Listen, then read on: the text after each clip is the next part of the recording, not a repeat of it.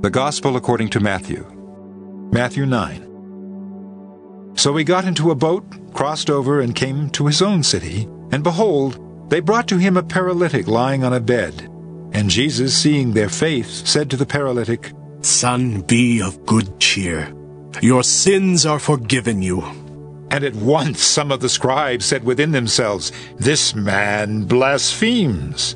But Jesus, knowing their thoughts, said, "Why do you think evil in your hearts? For which is easier, to say, 'Your sins are forgiven you,' or to say, 'Arise and walk'? But that you may know that the Son of Man has power on earth to forgive sins." Then he said to the paralytic, "Arise, take up your bed, and go to your house." And he arose and departed to his house. Now when the multitude saw it, they marveled, and glorified God, who had given such power to men. Then, as Jesus passed on from there, he saw a man named Matthew sitting at the tax office. And he said to him, "Follow me." And he arose and followed him. And so it was, as Jesus sat at the table in the house, that behold, many tax collectors and sinners came and sat down with him and his disciples. And when the Pharisees saw it, they said to his disciples, "Why does your teacher eat with tax collectors and sinners?" But when Jesus heard that, he said to them, "Those who are well have no need of a physician, but those who are sick. But go and learn what this means. I desire mercy and not sacrifice, for I did not come to call the righteous, but sinners to repentance."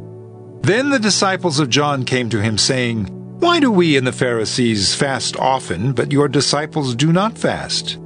And Jesus said to them, "Can the friends of the bridegroom mourn as long as the bridegroom is with them? But the days will come when the bridegroom will be taken away from them, and then they will fast. No one puts a piece of unshrunk cloth on an old garment, for the patch pulls away from the garment, and the tear is made worse. Nor do people put new wine into old wineskins, or else the wineskins break, the wine is spilled, and the wineskins are ruined. But they put new wine into new wineskins, and both are preserved."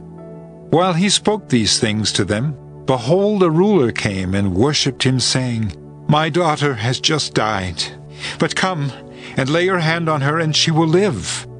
So Jesus arose and followed him, and so did his disciples.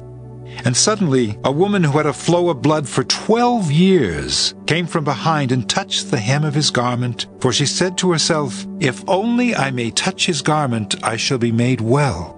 But Jesus turned around, and when he saw her, he said, "Be of good cheer, daughter. Your faith has made you well." And the woman was made well from that hour. And when Jesus came into the ruler's house and saw the flute players and the noisy crowd wailing, he said to them, "Make room, for the girl is not dead, but sleeping." And they laughed him to scorn. But when the crowd was put outside, he went in and took her by the hand, and the girl arose. And the report of this went out into all that land. When Jesus departed from there, 2 blind men followed him, crying out and saying, "Son of David, have mercy on us." And when he had come into the house, the blind men came to him, and Jesus said to them, "Do you believe that I am able to do this?" They said to him, "Yes, Lord." Then he touched their eyes, saying, "According to your faith, let it be to you." And their eyes were opened, and Jesus sternly warned them, saying, "See that no one knows it." But when they had departed, they spread the news about him in all that country. As they went out, behold, they brought to him a man mute and demon-possessed. And when the demon was cast out, the mute spoke, and the multitudes marveled, saying, "It was never seen like this in Israel." But the Pharisees said, "He casts out demons by the ruler of the demons." And Jesus went about all the cities and villages, teaching in their synagogues, preaching the gospel of the kingdom, and healing every sickness and every disease among the people. But when he saw the multitudes, he was moved with compassion for them, because they were weary and scattered like sheep having no shepherd.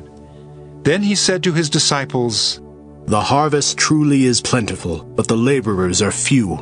Therefore pray the Lord of the harvest to send out laborers into his harvest.